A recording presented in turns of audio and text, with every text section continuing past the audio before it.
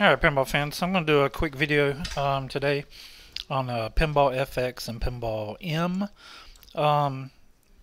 because we did not have nudge with controller buttons.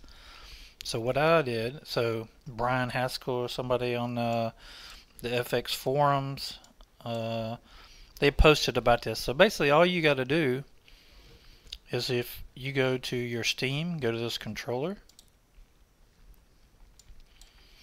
go to Edit Layout, and then all you need to do is set it up for your bumpers. So I have my bumpers set for my left and right MagnaSave buttons. So all I did was on the left bumper, just click that, and then click left on the joystick. See there? It says left stick left. Alright, then on the right one, I do the left joystick right, because that is left and right nudge. That's it. I mean, it's that simple. Then you just go back, close it out. I do that on FX and Pinball M. So you go in here, click this little controller, edit layout. If you look on my left bumper and right bumper, I did left stick and right on the stick, on the left stick. That's it.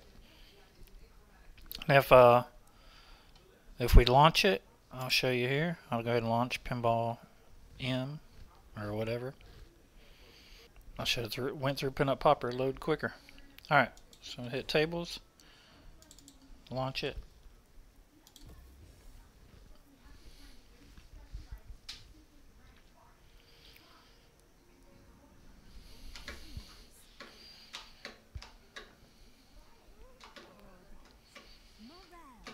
Alright, so I got my flippers and all that, and now my left MagnaSave and right, see a nudge the table, left, right. Just like that. It uses the